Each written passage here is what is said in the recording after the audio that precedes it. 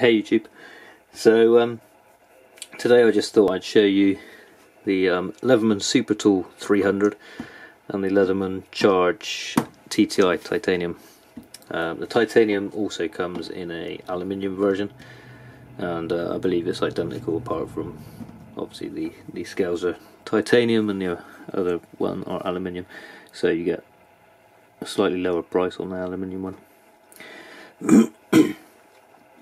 So I don't see many, obviously there's loads of videos on these tools individually, don't see many comparing them, and if you're making a purchase and you've narrowed it down, it's quite often nice to compare the two side by side.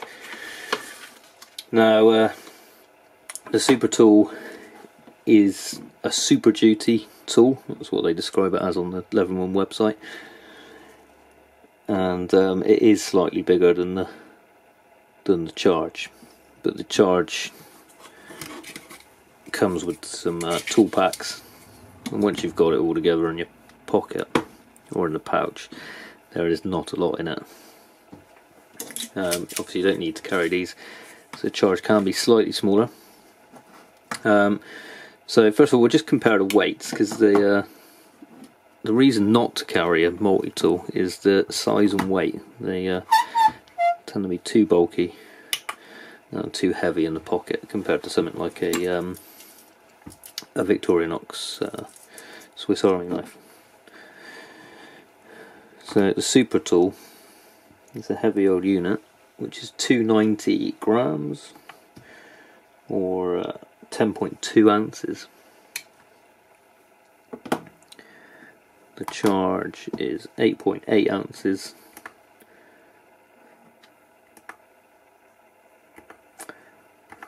Get there in the end, or 250 grams, and with the tools it goes up to 339, which is 12 ounce. So yeah, if you're carrying the tools, that does make a difference. So we'll get rid of them. Right, let's open these up. Obviously the main thing with a Leatherman you get is the pliers, and Leatherman do them very well. So this is the huge benefit over the Swiss Army knife style multi-tools. I know Victorinox do their own multi-tool, but I haven't got that, so I can't compare it. But I believe it is comparable to these. It's a very nice top quality item, which the Leathermans are. So that's the pliers on the 300, and this is the Charge. Okay, so you can see these are a bit smaller, and the biggest difference is the cutting blades in there. On the 300 they are replaceable, so they actually come out and you can replace them. These are also 420 high carbon steel. So actually I'll tell a lie, sorry, these are 154 cm steel, which is more durable than the well, it retains an edge longer than the 420. So the yeah, we got a mixture of steels in here. Leatherman are obviously a big, well-established, known company, so the heat treatment on the steels is probably right up there with the best. At least I'd hope so. So yeah, you get more capability. There's crimpers built in up there, which to me are limited use. They're both fairly fine. Hit the ends. Not sure we're going to get that.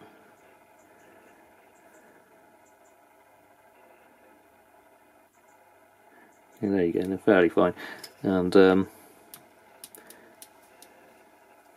mark of any quality tool is how they close up.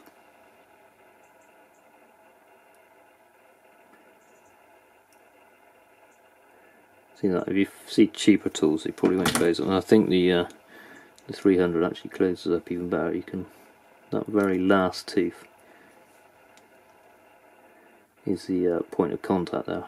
So it gives you a really nice grip on something thin. So if you had a bit of paper, it grips it a treat. It actually leaves a indent where it gripped it. that's just a bit of paper to remind me what I paid for these two. So the Charge, the titanium, certainly is really a different price point. At the minute it's on Amazon at about £140, whereas the Supertool's 90. I actually paid 50 quid for that one and 125 for that because I got them both on the deals on Amazon. So yeah, you get my honest opinion. I paid for both of these with my own money, and you know, I've not been sent anything. I've got no reason to big Leatherman up over any other company, and I would certainly recommend looking at Victorinox. But let's carry on. I'll ramble away otherwise.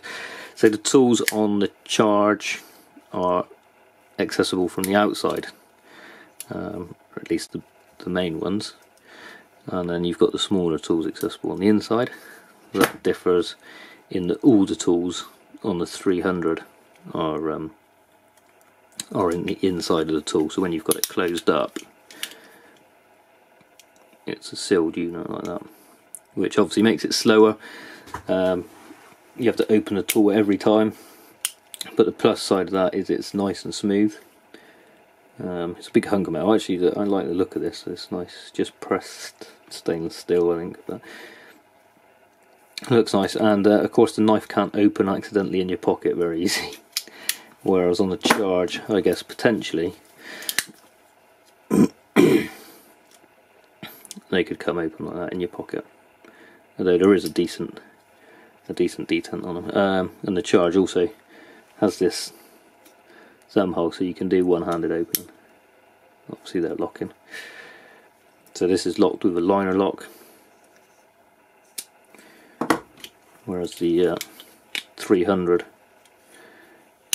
is a lock back, so you push that in.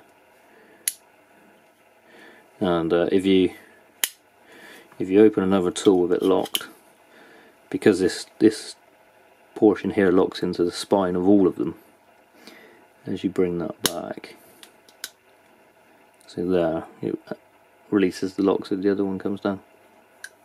Just the way it's built, no issue. Yep, so let's get onto the main blade. I've used these a lot. You'll obviously get used to where they are, but multi-tools you don't tend to use a lot, I don't find. I love the things, but never actually use them. So the main blade on this one is 420 HC, I believe, and that compares to the S30V, which is a powdered steel. It's a lovely steel on the Charge. Now the Charge, once sharpened, will hold its edge a lot longer. The S30V does retain an edge, but it is harder to sharpen. So you'll do it less, but you'll need a bit more skill and a bit more time to sharpen it.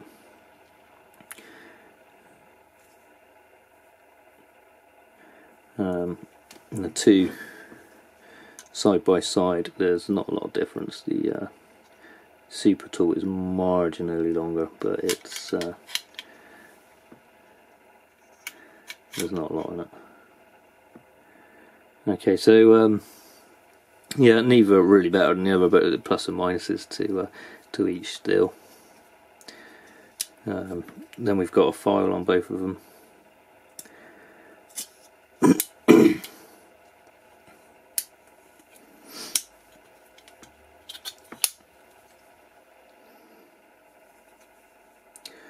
Now the files, I'm not particularly impressed with the files, to be quite honest. I've not been on any sort of multi-tool, but the Charge does have a diamond side there, which is quite good. This Supertool has the traditional sort of cross pattern that the Charge does on the other side, and then it just has this plain one, and they do their job, but a proper file beats them any day of the week. Like a lot of the tools, a specific tool will always beat a multi-tool in the majority of cases, even the pliers. So yeah, they both have that feature. In fact, let's pull all these out. So the Supertool, you then have a ring, attach it to your key ring, I guess. You have an awl. No, it's a nice awl. Let's see, does the Leatherman have that? The charge doesn't have an awl. I didn't think it did. Doesn't have one on the charge, so you lose the awl. That depends how keen you are on using an awl, whether you need one. Same with any multi-tool, you need to look at the tools you get and just go based on that, really. The awl on a Victorinox is, in my mind, better anyway. At least this does have the hole in it, and I quite often use them just to punch a hole and ream. This has got a sort of relief in it there, so it will work as a reaming tool.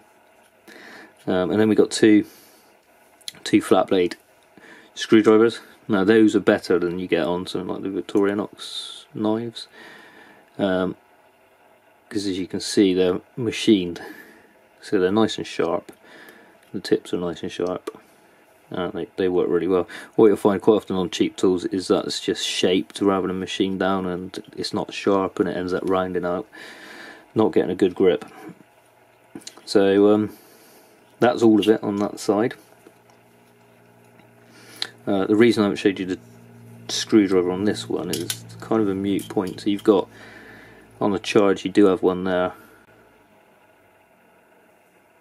just that flathead there, but of course what you do get is the bit set, so we'll come back to that in a second. We'll pop onto the other side of the Supertool. There you've got the saw. So let's come back over here. Obviously we've got a saw on the charge, and there we go, they're near identical. Now again, the Supertool, it's got 2 extra teeth at the end. Both are nice saws. You'd be surprised what you can cut through with these tiny little saws. I mean, you're not going to go out into the wilderness and build a shelter with one if you can help it, but you probably could. And they work really well for their size. No match for a backhoe or a silky, but if you haven't got anything else, you'll appreciate having that. And of course, if you're in a workshop or whatever, then it'll work on plastic, and you can just rough stuff up on it quite well. So saws are pretty much equal on both, and we get another flathead screwdriver. So you get a full complement of flatheads really on the Supertool. Again, nice and sharp.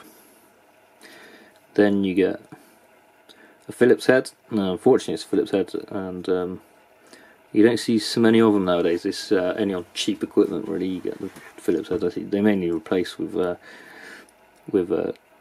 posi drive with the extra little fins in there, or even better, a Torx bit.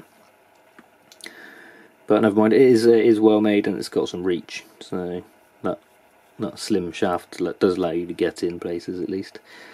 Then we've got the tin opener, common to every tool. And yeah, it's a tin opener, it's alright. And a serrated blade. This is also a 420, a high carbon steel, which is the same for the charge. So we come in, there is a slight difference here. Can I open it like that?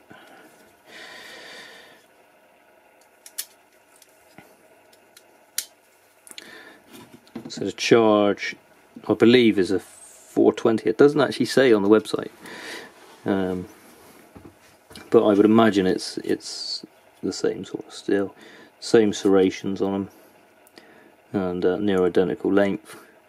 Obviously, with the charge, you get the one-handed opening again on the outside, quickly accessible, and it has this little seatbelt cutter or hook cutter. Or you can use zip ties. Really good for zip ties actually, and get it in there. But as you can see, yeah, same blade. I mean, nothing in it now.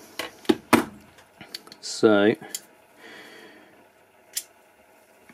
that is the Supertool done, and we'll see how this compares. So on the inside we get the same bottle opener, can opener.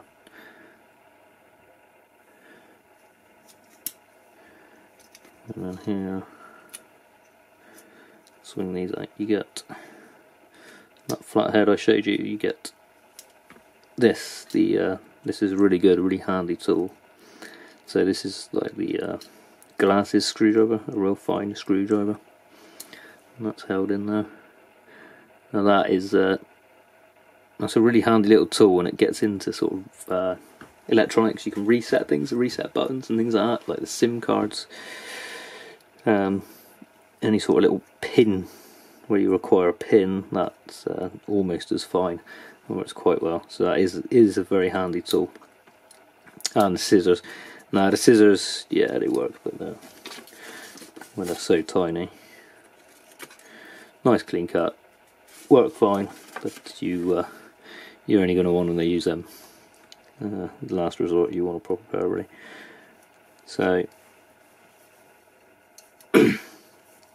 that really is all that's on the charge, except this. This is the bit that really elevates the tool, and this is the bits. So you can just pop your bit out. They're held in fairly well. They've got a little piece of spring metal in there that retains them, so they don't come out easy, but you can grab and put them.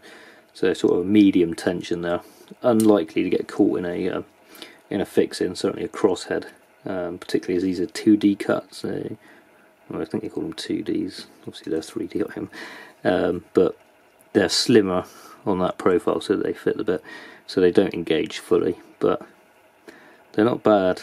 They do work, and they give this loads more capability. Each tool's got two sides. You can just flip it, and you've got that. And this one came with these tools. You can see you get a fair few there. So you got the Torx bits, the Allen heads, and on the other slide you get another sunglasses screwdriver. So you get the Phillips and the Posi heads, more Torx, and more flats, loads of flatheads. So that gives you huge capability. The only issue, obviously, it's not a screwdriver in width, so you can't get into recessed screws or anything like that. So yeah, that's the two compared. I hope that was useful. You can probably tell I didn't actually rehearse this video, and I like both of them at the price point. Well, they're in different price points, so I mean they're both as good as one another. Really, you do get the bit capability with this. There's no reason you can't carry something separate, and this one is slightly bigger, slightly beefier, and that's the Leathermans. Thanks for watching. Bye.